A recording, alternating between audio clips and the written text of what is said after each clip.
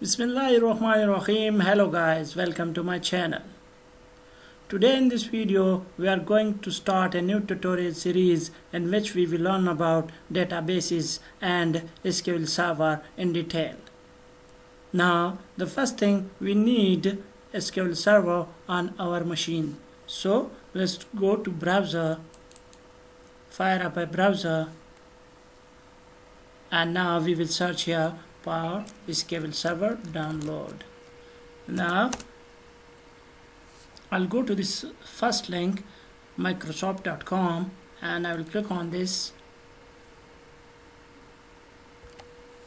Now we are on Microsoft.com, and here if I go down, I have these developer version of SQL Server and this Express version of SQL Server. So this Express server is free to use, but it has some limitations. You cannot make databases that exceed 10 GB. Now this developer edition is also free, and you can create a database of unlimited size in this. So we will use this developer version. Now I'll click on this download now. Now the exe is downloaded, so I will click on this and click open. I'll click yes,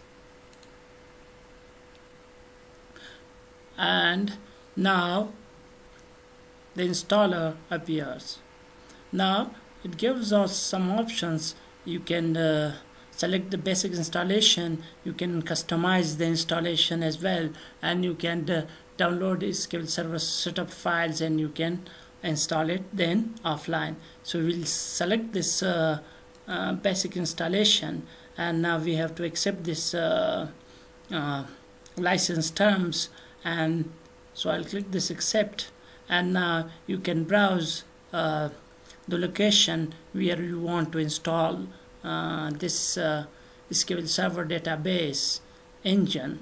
So you can browse it and you can install it, and you will then click on this install to install it. Now I have already installed SQL Server on my machine, so I'll close it down. Now we need another software as well to use with SQL Server, and that is SQL Server Management Studio. So I can search it by SSMS, and now if I click on this first link, it will take me to SQL Server Management Studio, and if I click on this, it will start downloading here. Now I have already downloaded and installed SQL Server Management Studio, so let me take you to SQL Server Management Studio. So here I will search in SSMS and it will appear here. Now I'll click on this, I'll close this browser, this one as well. Now it will take some time to open. Now our Management Studio is open, so you can you have different drop downs here. So in this first drop down we have this database engine, analysis service, reporting service, integration service, and Azure SSIS integration runtime. Now you can connect to these services as well, but for now we will select this database engine and we will work with it. Now here you specify the server name. So if you have a local installation, then you can use a dot or your computer name. So you can get your computer name from system information. So if this is my system name, so I can copy this and I can use this as I can use a dot, because a local installation is referred by a dot. Now if you are working with a remote database server on another machine, then you have to specify the IP address of the machine here. Now the authentication type, you can select Windows authentication and SQL Server authentication. We will work and learn about this SQL Server authentication in a later session. Now in SQL Server authentication, you have to provide a username and a password. Now in Windows authentication, you do not need to provide username or password, because you have already authenticated when you log into this Windows machine. Now I will connect to this server by putting a dot here and then connect, because I have installed SQL Server database engine on my machine, on this machine, so that is why I can connect with a dot. So if I click on this connect, it will automatically connect. And let me show you how you can connect by a server name. So if I click on this connect and database engine, and now if I click here, and this is my computer name or my system name. So if I click on this and then click connect, now you can see that we will connect automatically. Now if I connect again, and you can see that we have this window and SQL Server authentication. You select this while installation, that you want to max mode or you want only window authentication. You can change it after installation as well. So I'll connect to this database and let me show you.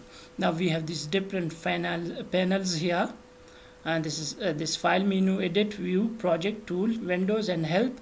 You can have a query here. So for a query, you have to have a database here and this. Now we have this master database, and where it comes from, it is automatically created when you install SQL Server. These are must for SQL Server working. So we have this master database by default, this model database, MSDB and TempDB, that they come by default when you install SQL Server.